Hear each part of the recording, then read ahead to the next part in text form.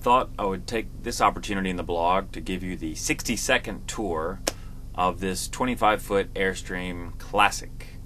Our Airstream has a couch in the living area.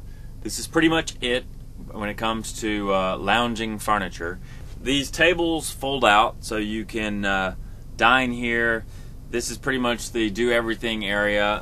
It's great for two adults, might be great for two adults and a child. Might be great for two adults, a child, and a dog. Anything beyond that, you're going to be a little bit tight. But we have a skylight in the roof.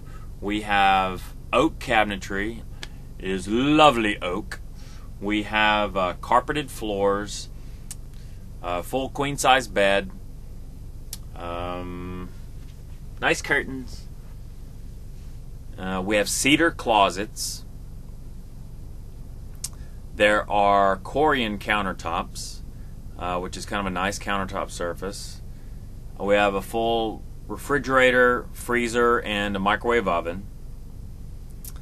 The bathroom is on one side of the Airstream, and we have a shower. The shower is kind of cool because you've got this little seat in there. You can sit down while you're taking your classic RV shower. And so that's pretty much it. The other thing I would point out is there's tons of storage space here that's kind of hidden.